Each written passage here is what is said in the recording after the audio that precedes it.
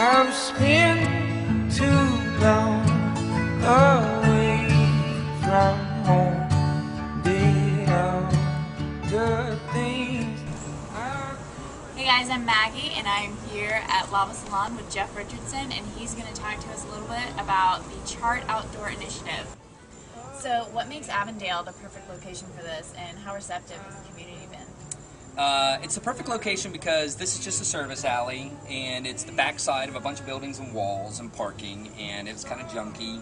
And I just kind of took a look at it and thought about Barcelona and said, you know, wouldn't it be great if we turned all these walls into art and made it a nice place? And the community has been incredibly supportive. The city has been supportive. Our block party, we had a fundraiser, and you know, a lot of donations were given. So I think that was a great indication that people like what we're doing.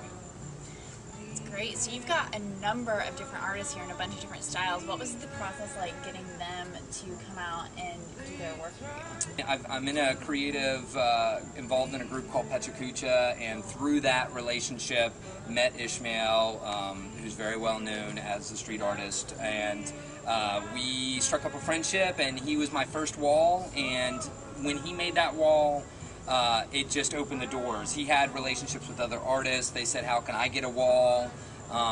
And it just went from there. All I had, you know, I got sketches, I got the city's approval, I helped raise a little bit of money to pay for a little bit of paint here and there, but mostly everything is donated by the artist.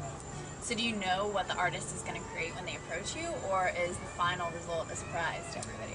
Actually, pretty much every piece has been somewhat different than what they've submitted. They give me a sketch, I submit it, the city typically says okay, and they start working on it, and that's kind of the beauty, is you get to watch that evolutionary process of the artwork. It starts as one thing and it ends up sometimes very differently. So where do you see the outdoor initiative heading? We're talking to someone at Park Circle in North Charleston about starting a ChART gallery over there. I really want to create a great website using QR codes as a way to link all of this artwork together. ChART stands for Charleston Art, so ultimately it's not going to be just about Avondale or Park Circle. I mean, I'd love to just create an environment where anybody who comes to town can see all the artwork in Charleston, or at least know where it is and where it exists. And our website is www.avondalescene.com, and that's kind of what we're using with the technology side and QR codes to communicate that information. Great. Well, thank you so much for talking to us, and like Geoff said, go to avondalescene.com for more information. Thanks. Thank you.